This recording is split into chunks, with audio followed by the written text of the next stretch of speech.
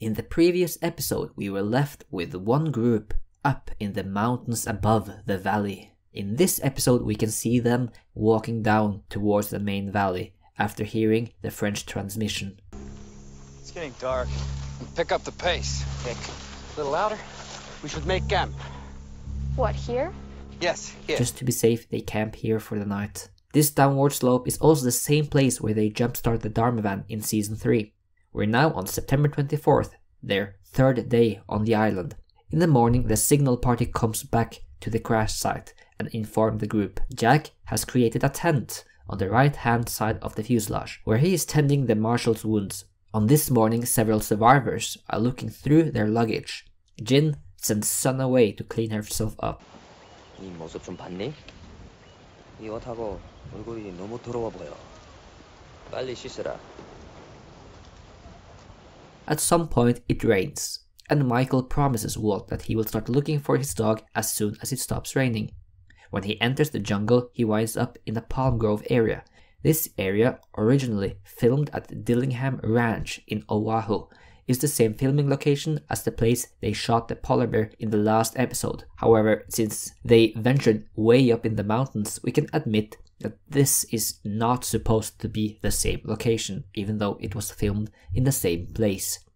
This isn't the first time we'll venture into this problem while mapping the show. Michael hears some boar noises and runs out of this area and into Sun topless.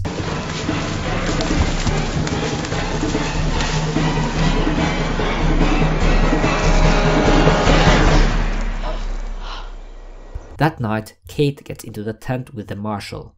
Harley is confused as to why Jack would leave her alone in the tent with the marshal while she has a gun on her. Jack sprints to the tent and witnesses Kate leaving out the back. He hears a gunshot. Sawyer exits the tent, gun in hand. Jack gets back in the tent, the marshal stops screaming, and Jack exits the tent.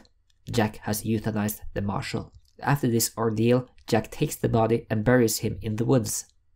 This wasn't seen on the show, but we'll get back to the marshal's body in the episode, whatever the case may be.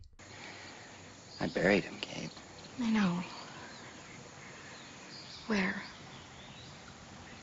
The next day, Locke sits at a more quieter part of the beach, on the left-hand side of the fuselage, and uses the whistle he has made to call for Vincent. Jack is sitting silently, staring at the surf alone as Kate sits down next to him.